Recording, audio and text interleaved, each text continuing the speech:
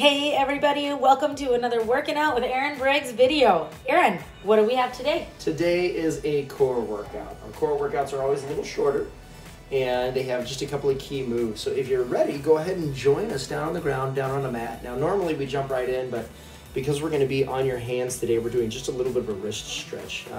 We invite you to do the same. I will oftentimes put my hands flat on the ground, maybe even the backs of my hands, and lean on them. And again, if you're doing that, go really gentle. The idea is it's just a quick little stretch, okay? As far as the way the workout's gonna go, we're warming up with 5 basic movements. Each movement's gonna be about 30 seconds long. This first one is a mountain climber, and all you're doing with that one is holding yourself up in push-up position. And again, if those wrists are bugging you, you can be down on your forearms. I know some people, if they have some weights at home, they'll grab the weights, kind of grab the weights, and so their wrists are not bent at an angle. So that's always an option for you too. Okay, and again, remember, warm-up round is meant to be easy. So if it already feels like exercise, dial it back a little bit. Our second exercise is a hollow body hold. And again, we're gonna do this a couple of times today. So here's your chance to really practice it and try to work on getting it really comfortable for you. Remember, our key recommendation here is to have your low back pressed into the ground. Your legs can be bent, they can be straight, they can be pointed straight up in the air, they can be pointed straight out towards the walls. Do whatever works for you, but just make sure that low back is pressing, into the ground. It doesn't have to be, you don't have to be squishing jelly beans down there or anything like that. Just keep it, just keep kind of gentle. All right, third exercise. Jelly bean would be hard. It would be tough to do. Third exercise is a plank with a leg lift. Now I'm doing this on my hands because I'm more comfortable. You totally can do this on your forearms if you want. And a leg lift, all we're trying to do is, one, throw a little balance your way, right? It's kind of a sneaky way of doing a 3-point plank where you only have 3 points of contact. And if you're keeping your leg a little straight, and with that lift, you get a little glute work, a little butt action going for you. Okay. Fourth exercise looks like we're just laying on the ground. We are, but we're working here. It's called a Superman. And a lot of people will, the biggest mistake they make on this is they lift their heels and their hands up to the ceiling, and that's not what we're doing. We're not trying to arch. If anything, we are pointing them straight out. Yes, we're coming up off the ground. That's kind of a byproduct, but you're really putting as much distance between your fingertips and your toes as you can. That can either be a hold or it can be kind of an on-off kind of a thing. And then our last exercise, back to our hollow body hold, but you're doing a flutter. We call this an ab flutter. So if you've done any sort of swimming and you've done kind of some kick drills, this is it. Otherwise, just pretend that you are a ballerina. I don't know. Do some flutters, maybe? Oh, do they? I guess. So when they jump up in the air. Oh, sure. Yeah, I guess I've seen that. Do whatever you need to do. Wally, what do you think? Yeah? Harness your inner ballerina. All right. Those are your 5 key movements. If you followed along with us, you realize it's a sneaky round 1. It's a warm-up round, but you're probably feeling your core already. Oh, yeah. Yeah. We take a small break here, and again, if you want to stretch out those wrists, you can. Now that we're officially starting the 5 minutes of core, the quick reminder is we're going to go all 5 exercises, 30 seconds apiece. We're going to go 2 rounds without taking a quick break here. Okay? 5, 4, 3, 2, 1. If you're ready, join us for those mountain climbers. Again, you're holding a solid plank. Your knees are moving. You don't have to go at any certain speed. That's a variable. If it's more your jam to kind of go slow and steady, oh, please do that. If you want to go super fast and have your legs be a blur, that works too. Again, the main thing is that you look and feel good. Oh, like, what was that video game, Supersonic? Yeah, Sonic? Yeah, Sonic. Yeah, you can be a blur. 3, Yeah. 2, 1. On your backside, please. A hollow body hold.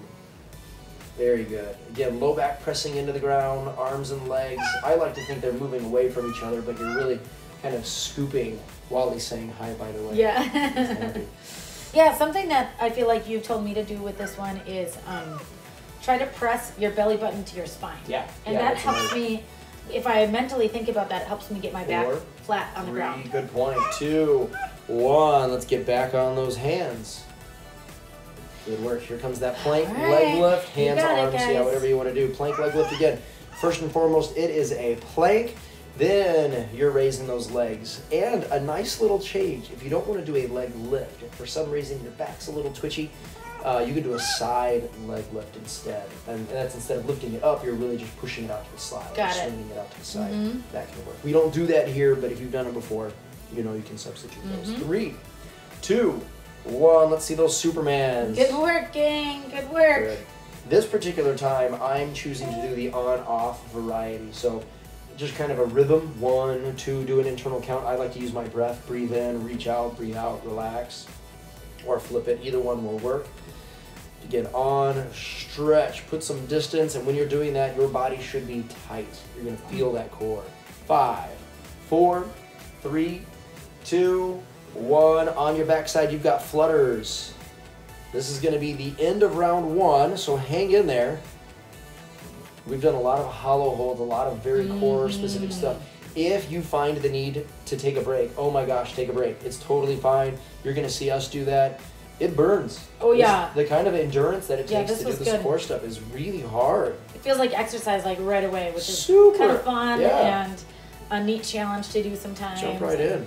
4, 3, 2, 1. Let's switch back to those mountain climbers. Now, you guys did round 1. Way to go. Round 1, we're done. Woohoo! Again, here, I'm choosing to do a little crossover pattern. You can, as long as it's feeling well for you, experiment, right? I love when people experiment with different ways that they can move. You totally can rock that. You're nailing it. You've got about 10 seconds to go. Getting ready to climb Mount Everest. 4, that's right, 3, 2, 1. On your backside, hollow body hold. Or just climb the playground stairs, you know, either one. I know this isn't going to connect with a ton of people, but when I'm doing hollow body holds, it reminds me when Maggie and I were camp counselors, she would occasionally take me sailing. She knew how to sail, I didn't. And there were times where, I'm going to get the terminology is horrible, but when the boat would kind of tip onto its edge, and we'd have to lean way out. There was a strap for your feet. That's what I think of when I do these things. 3, 2, 1. Back to your hands or your forearms. You're going to do those leg lifts. That sailing stuff was tough. Yeah. Oh, yeah. Physically demanding. What do you call that? Hiking out on the boat? Hiking out, Yeah. Which is a good memory. It's always fun. Oh, yeah. That wind had to be really whipping for that. That was really fun. Yeah. 8 seconds to go. 5, 4, 3, 2, 1. Let's see one more Superman here. Big reach out. This time I'm trying to hold the whole time, which is a little different. I can't go quite as intense as when I'm going on off. But again, it's still a solid thing, right? You're reaching out. Reaching out, toes to the back of the room and try to touch the back wall with your fingertips toes. to the front, right? Try to touch the front wall with your fingertips. Exactly right. Awesome. If you can do that, if you can touch the walls, you are either too close to the walls or you have superpowers. Yeah, like Elastigirl. Like Elastigirl on 3, The Incredibles. 2, 1. You're almost there. On your backside for your flutters. One more round of 30 seconds. And I like to bend my knees whenever I'm doing hollow body hold or these flutters because, like Erin has said, the most important thing is really to keep that back flat. Absolutely. So in order for me to do that, I need to bend my knees. I'm not quite strong enough to keep my legs all the way straight. 4, 3, 2, 1. You did it. Nicely done. Yay! Give yourself a pat on the back. Okay, now a quick reminder. Whenever we do our core Saturdays, that's also the day that we do our stretch, our Saturday stretch. And here's where we're going to introduce kind of a new stretch for you. This is called a cross leg sit. And again, this posture is a good one to kind of let you know if you need to do more stretches with this one. If you're in this particular posture, whether your knees are up or like you're going to see us do in just a moment, we're going to lay our legs flat.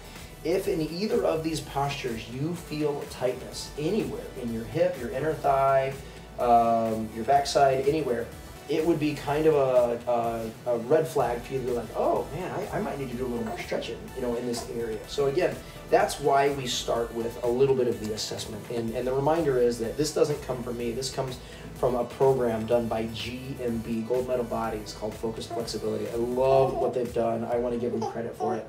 I've just kind of taken it and made it a little bit of my own. So again, let's try both sides. Again, all we're doing here is what's called your cross-leg sitting. And this one's pretty easy to see where you have the benefit. A lot of people, when they're sitting upright, will either cross one leg over the other or rest one foot on their knee. It's a basic posture. It's kind of how we're built to move.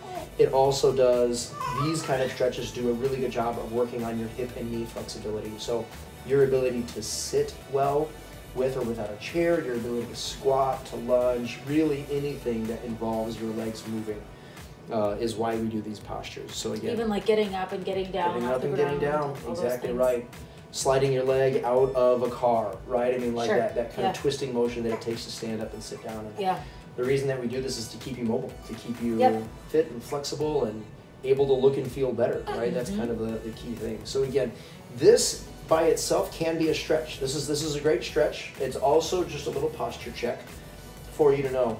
The two main stretches that we're going to do, we're going to go ahead and show you right now. Now this first one is a new one for us in this particular program. This is called a camel or a half camel, and Maggie and I are going to show you kind of different postures so you can see what's going on. If your knees allow it, go ahead and kneel on the ground. Sometimes I'll put a cushion or a blanket underneath, and you'll see that I have my toes kind of pulled up underneath me, so it elevates my heels. It gets me a little higher up. I do that so that I can more comfortably reach back. Now what I'm doing with both hands is a little more advanced. That takes quite a bit of flexibility and for a lot of people some practice. Maggie is showing you the one-arm variation. That one's so much easier and simpler to get into. It allows you to do what you need to do. So again, feel free to do either side here.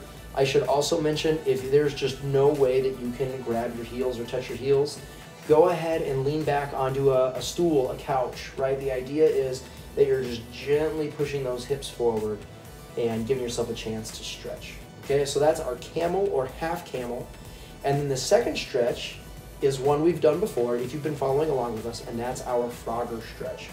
We don't have room on our carpet for both Maggie and I to do it, so I'm letting her do it. But the reminder with the Frogger stretch is that you're kind of facing the ground, right? You're just leaning down to the ground almost like a child's pose, but you're really focusing on putting some distance between your knees. And to do that, you can totally let your toes touch.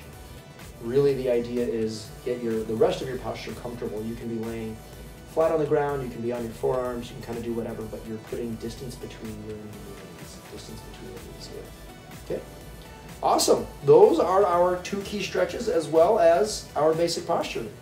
Nice work, everyone. Remember, feel free to subscribe to our YouTube channel so you just never miss a workout.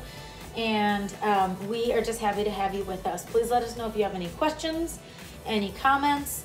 Hope you have a great day, and we are always here for you. We're on your team. Team Briggs. You can say you're with Coach Briggs. All right, gang, make it a great day.